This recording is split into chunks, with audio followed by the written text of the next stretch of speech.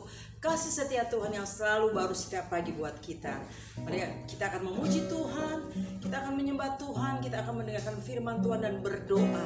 Saya percaya Tuhan mendengar dan Dia memberkati kita semuanya. Haleluya.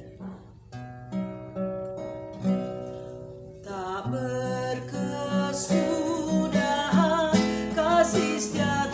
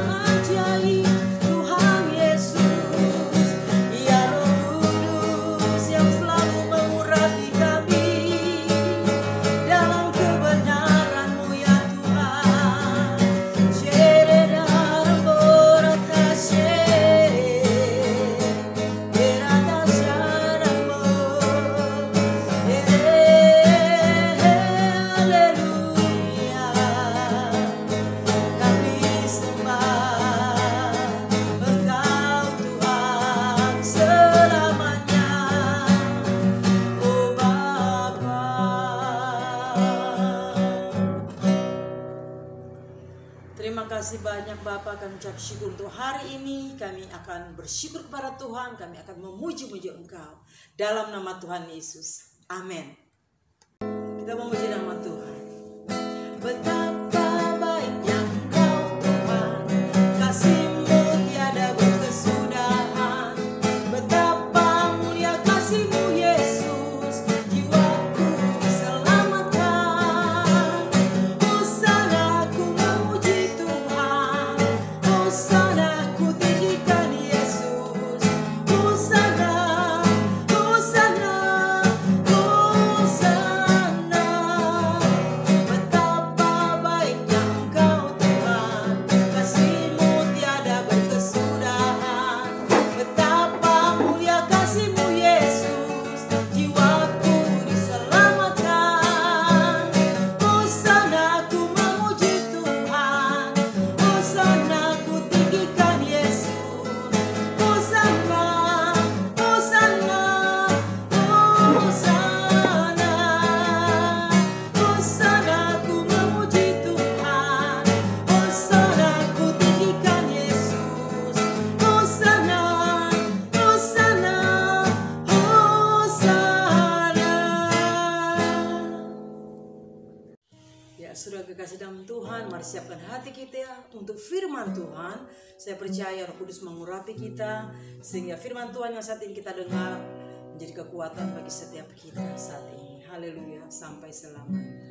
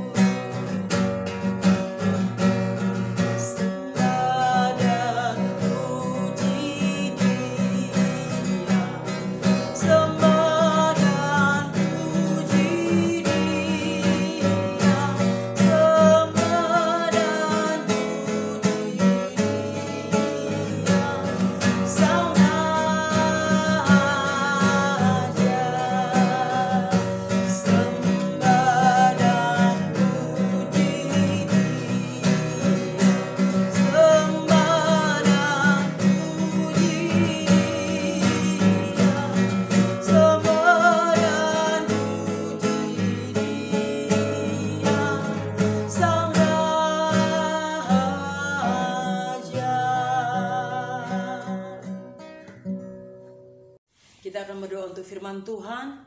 Bapa di surga, terima kasih Tuhan Yesus. Saat ini kami akan mendengarkan firman-Mu.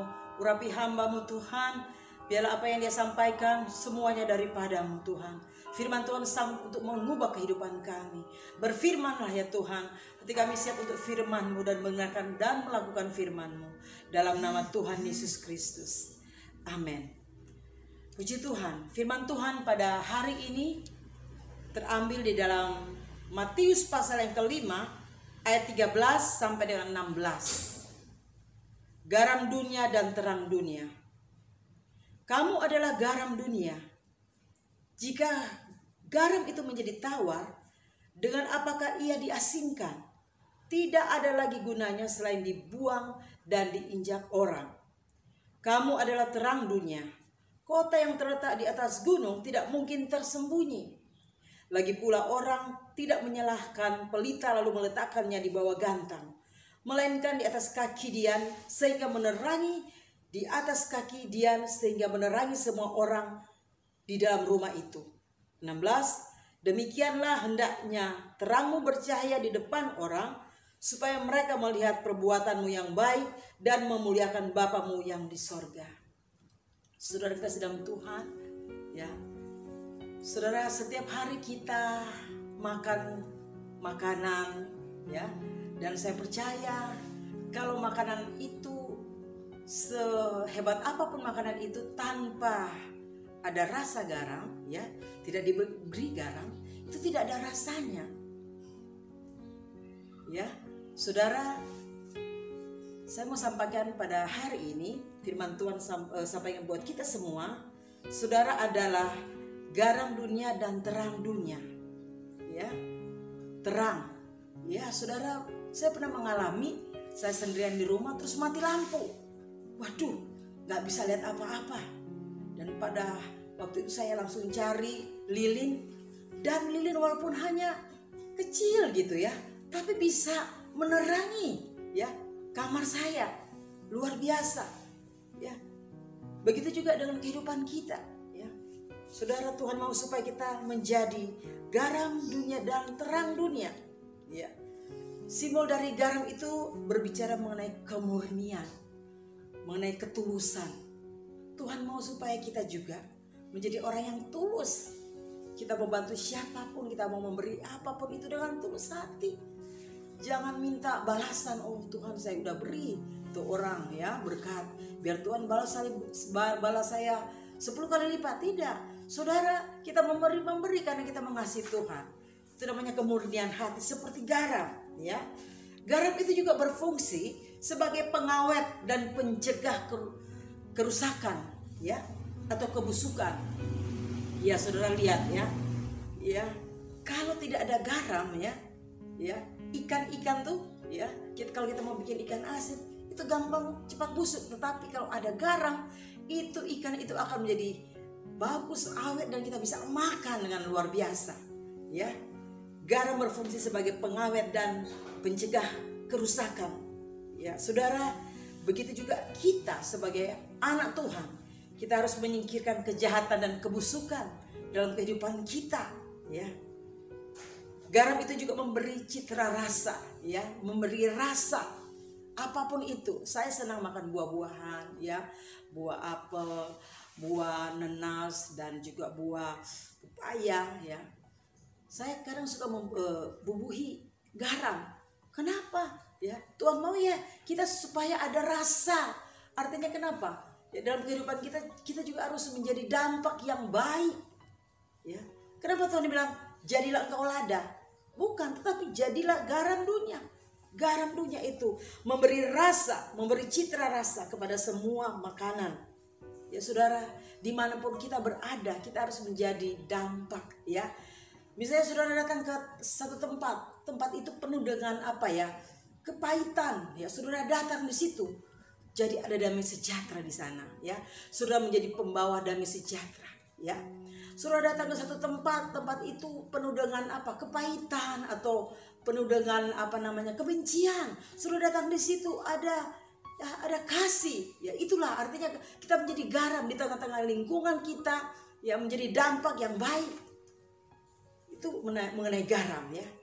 Ya, kita memberi apa namanya, memberi rasa, memberi dampak yang baik ya kepada lingkungan kita, kepada semua orang, kepada keluarga kita.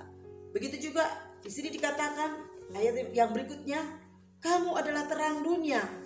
Terang itu artinya saudara harus memancarkan kemuliaan Tuhan, baik dalam perbuatan kita maupun di dalam perkataan kita.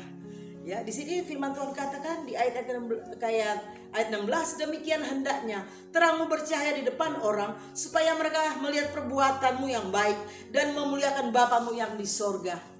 Mungkin orang belum pernah lihat Tuhan Yesus, tapi orang melihat engkau ya. Engkau dan saya, firman Tuhan katakan, adalah surat yang terbuka yang bisa dibaca oleh setiap orang. Jadi setiap perkataan kita, setiap perbuatan kita ya, semuanya orang lihat. Dan kalau kita memancarkan, memberikan kebaikan ya, memancarkan kemuliaan Tuhan, orang akan melihat Tuhan Yesus di dalam engkau dan saya ya. Oleh sebab itu hari ini ya, biar kita menjadi garam dunia dan terang dunia ya. Sangat penting garam itu dalam segala bidang, dalam segala hal. Terang juga itu ya saudara. Kalau nggak ada terang, bagaimana kita bisa melihat, bagaimana kita bisa melakukan aktivitas ya. Puji Tuhan. Jadi hari ini Tuhan mau supaya jadilah ya garam dan terang dunia. Jadilah, biarlah orang boleh melihat Yesus di dalam kehidupanmu dan kehidupanmu. Puji Tuhan. Dan saya berdoa supaya firman Tuhan menjadi berkat bagi kita semuanya. Kita berdoa. Bapa di surga, terima kasih banyak Tuhan Yesus. Firman Tuhan sudah hamba sampaikan. Allah Roh Kudus, Engkau yang akan memberikan kami pengurapan, mengingatkan kami dimanapun kami berada selama kami hidup. Kami boleh menjadi garam dunia dan terang dunia. Tuhan Yesus, terima kasih. Kami tak lupa berdoa untuk Indonesia, bangsa kami tercinta. Terima kasih untuk kemerdekaan, itu semuanya karena kemurahan-Mu Tuhan. Berkati bangsa kami, biarlah belas kasihan-Mu atas bangsa kami Tuhan. Berkati perekonomian bangsa kami, berkati Pak Presiden Bapak Joko Widodo, Bapak Wakil Presiden Bapak Maruf Amin. Dan kami berdoa juga Tuhan untuk para menteri. Kami berdoa juga Tuhan untuk Panglima TNI dan jajarannya Tuhan, Kapolri dan jajarannya Tuhan, MPR, DPR, DPD Tuhan. Untuk pemerintah daerah, untuk rakyat Indonesia Tuhan, berikan mereka semua hati yang takut akan Tuhan, hikmat Tuhan. Biarlah semua bangsa kami diberkati Tuhan, hidup dalam damai sejahtera, persatuan dan kesatuan. Terima kasih Tuhan Yesus. Tak lupa kami juga berdoa untuk hamba-hamba Tuhan, untuk para pastor, untuk misi penginjilan. Biarlah banyak jiwa diselamatkan, biar banyak jiwa boleh percaya Yesus Kristus adalah Tuhan. Terima kasih perlengkapi hamba-hamba Tuhan yang kuasa Tuhan. Terima kasih, kami juga berdoa untuk mereka yang sakit Tuhan. Engkau menyembuhkan mereka, Yehova Rafa, Tuhan penyembuh kami. Terima kasih Engkau lawat mereka dengan kasih sayang-Mu. Terpuji-pujilah nama-Mu kekal selama-lamanya. Inilah doa kami, dan biarlah hari ini, hari Minggu ini, kami terus mencari wajah-Mu Tuhan. Kami terus menjadi dampak yang baik bagi semua orang, menjadi terang bagi semua orang. Terima kasih banyak Bapa. Inilah doa kami di dalam nama Tuhan Yesus Kristus yang sudah mengajarkan kami berdoa bersama. Bapa kami dalam surga, dikuduskanlah nama-Mu. Datanglah kerajaan-Mu, jadilah kehendak-Mu di bumi seperti di surga. Berilah pada kami pada hari ini makanan kami secukupnya, dan ampunilah segala kesalahan kami seperti kami mengampuni orang besar pada kami. Dan jangan bawa kami dalam pencobaan, tapi lepaskan kami daripada yang jahat. Karena Engkau yang punya kerajaan dan kuasa dan kemuliaan sampai selama-lamanya. Amin. Kamu adalah garam dunia, janganlah menjadi tawar. Kalau garam itu menjadi tawar, dengan apakah ia diasinkan? Tiada lagi gunanya selain dibuang. Tiada lagi gunanya selain diinjak orang. Kamu adalah terang dunia, janganlah menjadi padam. Hendaklah terang-Mu dilihat orang, supaya Bapa dipermuliakan.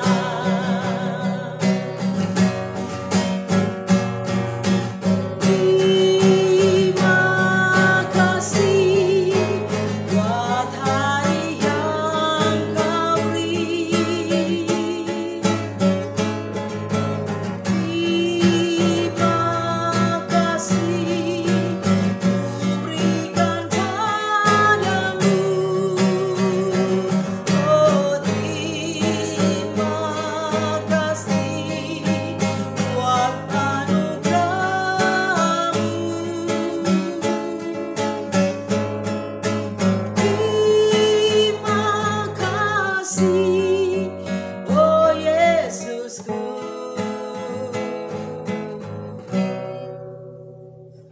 Terimalah berkat Tuhan, damai sejahtera dari Bapa Surgawi, kasih sayang dari Tuhan Yesus, pengurapan dari Roh Kudus turun atas kita hari ini sampai selama-lamanya. Di dalam nama Tuhan Yesus Kristus, amin. Puji Tuhan, selamat hari Minggu dan Tuhan Yesus memberkati. How great thou